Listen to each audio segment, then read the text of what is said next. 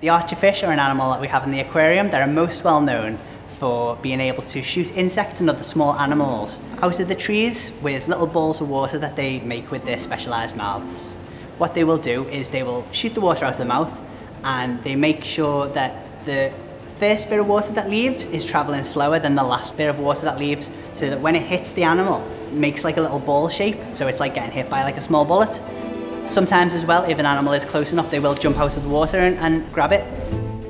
So to feed the archerfish, what we do is we give them flake like we do all the other animals, but then we will also give them things like krill. So we'll stick a little bit of krill on the window, and they'll be able to look at it, they can calculate the distance, and then they will shoot the little balls of water at it, knock it into the water and eat it up.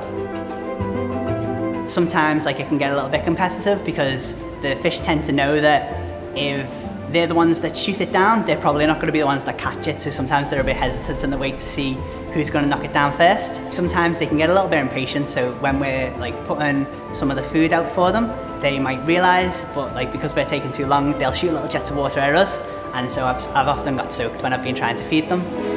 One special thing about the fact that they can shoot these little balls of water is it's an example of an animal being able to both make and use tools. That's a quite unique thing that not many animals can do.